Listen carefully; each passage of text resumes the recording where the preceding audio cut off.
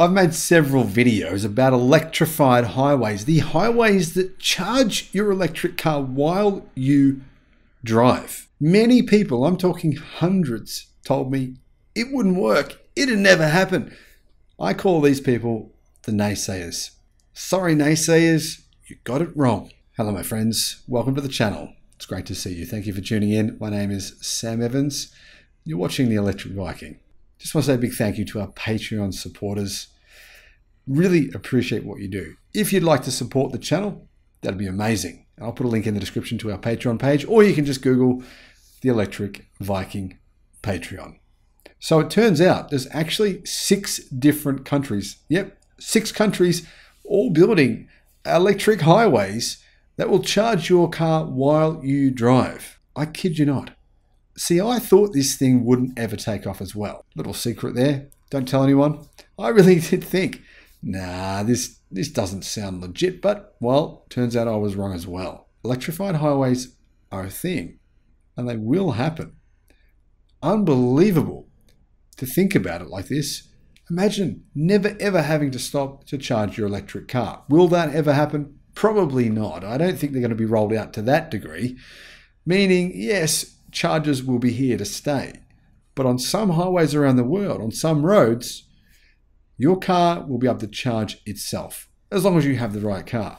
There are 5 countries already in the process of building electrified highways. The first of those is Sweden. Sweden is working on an electrified highway project on European Route E20 with a goal to complete it by 2025. The project aims to recharge electric vehicles in motion and reduce the need for EVs to stop at charging stations. Number 2, Germany. Germany has been exploring the concept of electrified highways through the e-highway project. It involves the installation of overhead power lines that supply electricity to hybrid trucks fitted with pantographs. This technology allows trucks to operate using electric power from the overhead lines, but this is just the start for Germany. They have many more plans for electrified roads in the country as well. South Korea. South Korea has been implementing electric vehicle charging infrastructure, including electrified roads. The country has actually built a wireless charging system on a public road in the city of Gumi, allowing electric buses to charge wirelessly while driving. It's planning on installing this technology on public roads as well. China has been investing in electric vehicle infrastructure in the greatest degree of any country in the world. There is millions of fast chargers in China.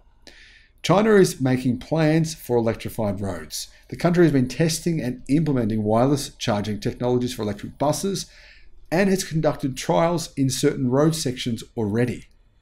The Netherlands. The Netherlands has explored the concept of dynamic charging for electric vehicles, where roads are equipped with charging infrastructure embedded within them.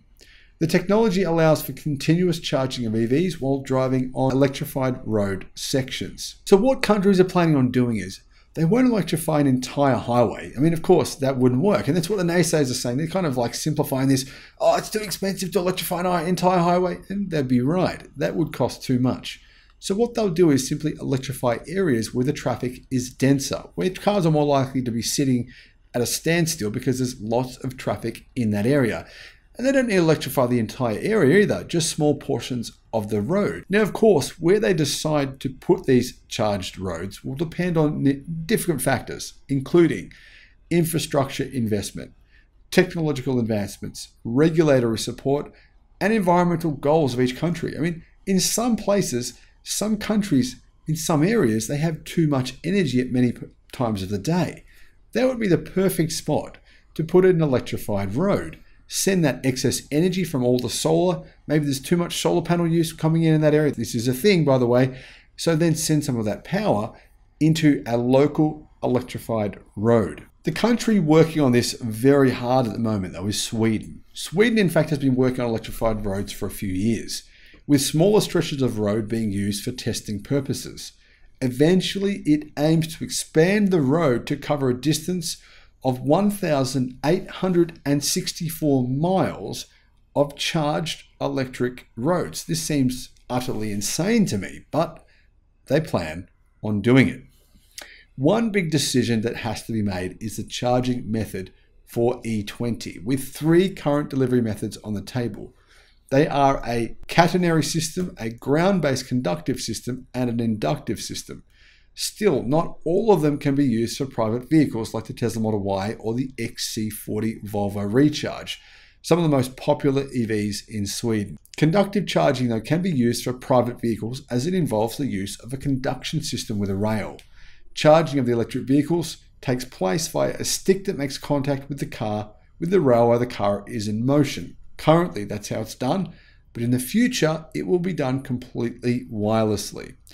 The Swedish Transport Administration has created the first charging rail in the world on public roads. That was done in 2018. It's a stretch covering 12 miles of road. In this implementation, electric trucks can lower an arm which receives power from the electric rail below, which has been milled into the asphalt. The inductive charging system differs in that it uses equipment beneath the road that transfers electricity to a coil in the EV. This coil then recharges the battery. Now, currently this system is only used for trucks, buses, and trams, but in the future it could be adapted to electric cars as well.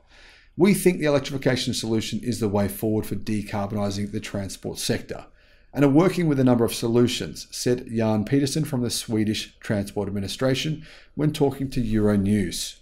The motorway set out for this world-first project links Hallsberg and Chebro and will be intersected by 3 major cities in Sweden: Stockholm, Malmö, and Gothenburg. You can see this is a massive project.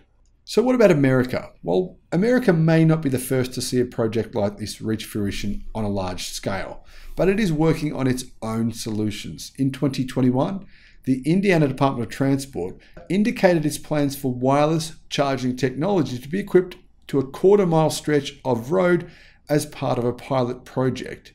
In February this year, the government tweeted that the laboratory testing phase of the project has been completed successfully.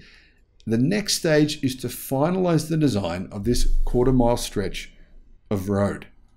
While it will likely be a few years before these electrified roads begin to ease charging charging station congestion and improve the range of your electric car, enabling you to just drive while charging, this technology holds enormous potential.